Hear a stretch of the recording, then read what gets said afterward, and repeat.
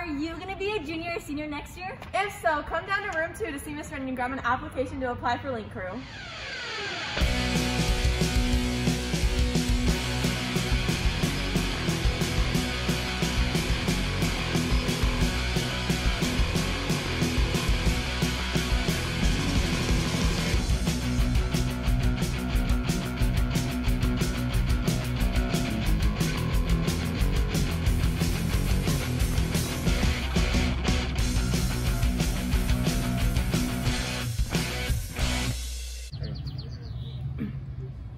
This week is Suicide Prevention Week. If you or anyone you know is struggling with mental health, reach out to a teacher, counselor, or Mariah, the mental health specialist.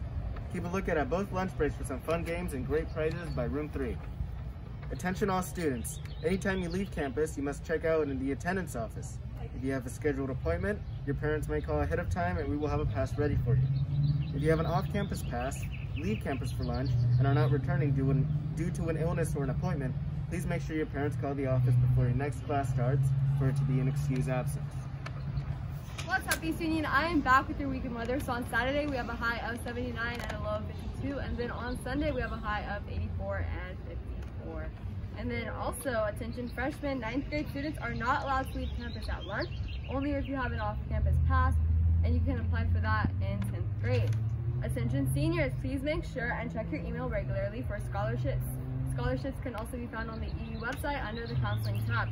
Attention all students, please remember to take your health screening survey every morning as early as possible before you come to school. Attention seniors, you are invited to participate in the graduation speech competition. You must have a GPA of 2.0 or higher.